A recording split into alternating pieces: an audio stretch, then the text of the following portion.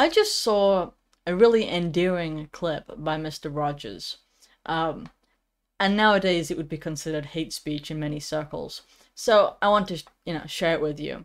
For those who don't know, because they're international or what have you, Mr. Rogers was a really just adorable TV show for young children that used to be on the air, and now it's been replaced by different gay things.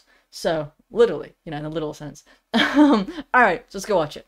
Boys are boys from the beginning. If you were born a boy, you stay a boy.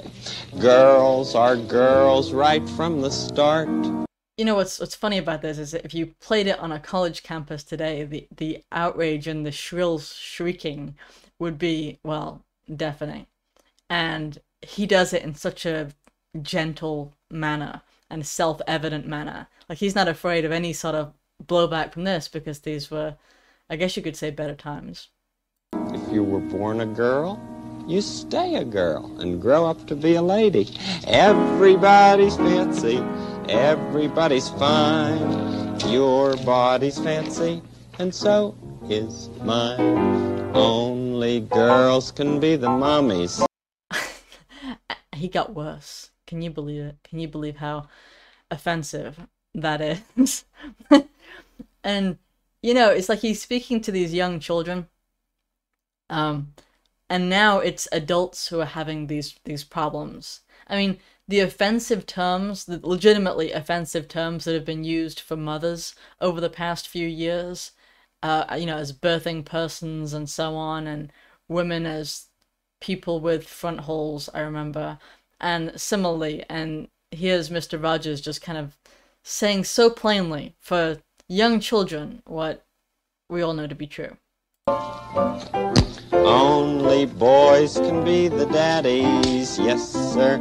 Everybody's fancy, everybody's fine. Your body's fancy, and so is mine.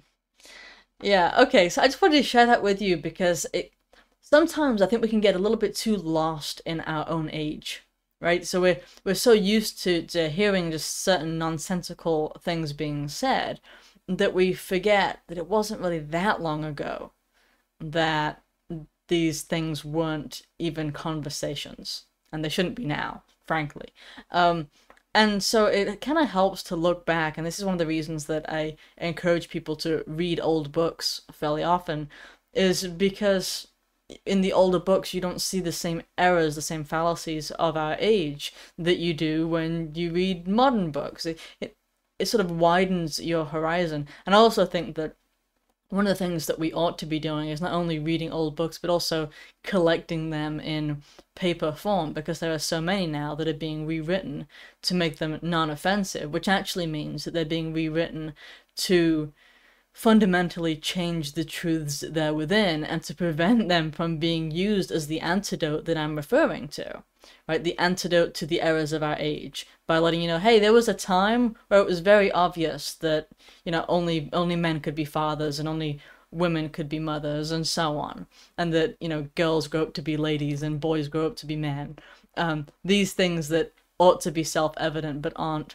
And nowadays you got the kids that are growing up, right, in this current age of confusion, and to them what we knew growing up, and which kind of provided something of an antidote to that, to this mantra, they don't know, because they've been exposed to this garbage throughout their entire lives at very young ages. And so that's when it's this exposure to different ages that work in contrast to sort of neutralize us and remind us of our ancestry, and to some degree just of truths that were lost and were forgotten, and in cases where the reins were not properly handed down to the next generation, we can re-grasp for them. And I think that's really important. It's something that we shouldn't forget. If you enjoyed that video, please don't forget to like and subscribe. Also share it with your friends. I've got links in the description down below that can help you to support me in different ways. Thank you.